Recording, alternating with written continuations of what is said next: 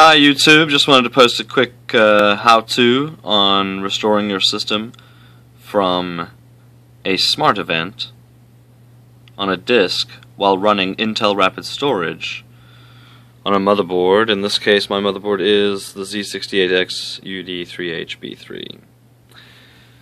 So basically you might be having a failing drive. That of course is possible. But just to get things back up and running, if your operating system is failing to boot after this type of event happens and you suppress the smart event within the storage manager and it's basically something just goes wrong. My system got stuck in a loop and basically wouldn't boot. Well, what you want to do is enable the boot ROM and the banner in your BIOS, and then use Control-I to enter the Raid BIOS ROM at the boot up, and basically take off the cache, disable the cache, or remove the cache.